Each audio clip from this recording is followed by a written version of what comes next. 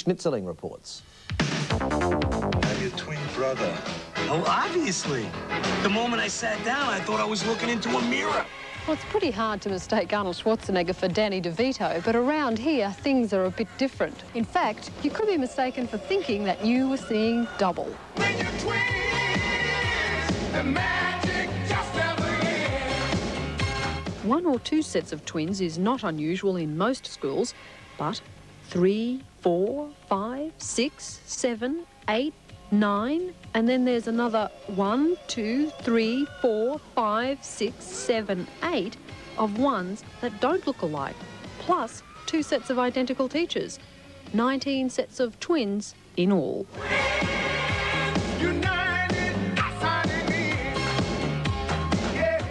Carmel Gom, Deputy Principal, knows just how much fun it can be.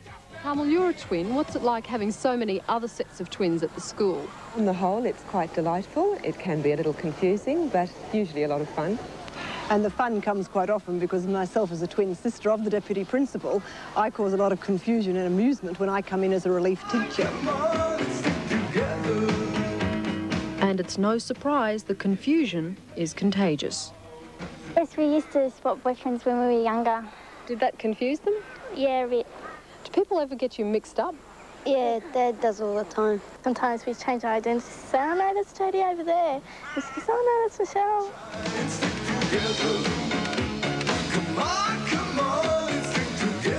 And of course, looking alike can get you out of trouble. OK. Which one of you broke the window? It was him. It was him. It was you. Him, miss. Wasn't me. Having an almost carbon copy, though, means more than just having a double. We used to always share things and swap things around and do everything together. Because it's like having a friend for life. We're a lot closer than other brothers, as we said before. But all that closeness can get a bit much. My brother thinks he's excellent. Oh, you think you're excellent? Shut up, Ben. People never think of me as me, they always think of her as well. Once people find out you're twins, they make a big fuss about it and you have to tell your life story. He raves on about himself at night. You should I see. do, no? You do, so yeah. Not only are the faces the same around here, but so are the cars. And you guessed it, they're driven by twins. Not only do Paul and Chris Dawson both teach phys ed, they both have 3 daughters and recently both had the same knee operated on at the same time for the same injury. So is there any truth to this twins telepathy business? Yes, of course there is. The closest we've ever come to that is on the sporting field, where I can tell where Paul is without having to look around, and I just sense his presence near me, sort of. We're often trying to ring each other at the same time, things like that there is. If I go to the dentist, Chris gets the pain. Although when his 3 daughters were born, I didn't have any labour pains. We've always achieved the same results academically. On the tennis court, we spend our lives playing tiebreakers.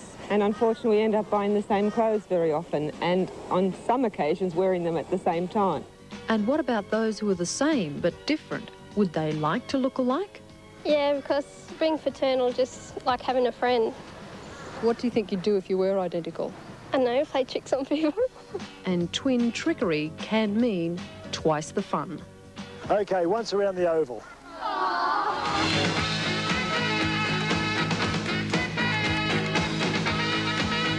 OK, once around the oval. Oh, so you already told us to?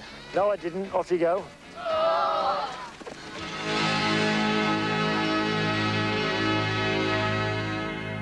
Amazing coincidence. Coombabah High.